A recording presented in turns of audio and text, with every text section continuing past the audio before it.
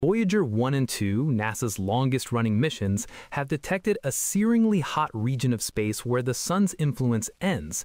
Wall of fire. What exactly is it? It's a boundary zone at the edge of the heliosphere. That's the bubble created by the solar wind, where temperatures spike to between 30,000 and 50,000 Kelvin. How did the probe survive passing through it? While the plasma particles are moving at extremely high velocities, creating that high temperature, the particle density is incredibly low. It's basically a near vacuum, so there aren't enough particles hitting the spacecraft to transfer significant heat. So what does this discovery tell us? It's revising our understanding of how our solar system interacts with the wider galaxy. But the temperature spike wasn't the only surprise. Really? How so? Scientists found that the magnetic field lines just inside the heliosphere aligned with those in interstellar space just outside of it. They also discovered a leakage of particles through this boundary, suggesting the heliosphere isn't a perfect shield against galactic cosmic rays.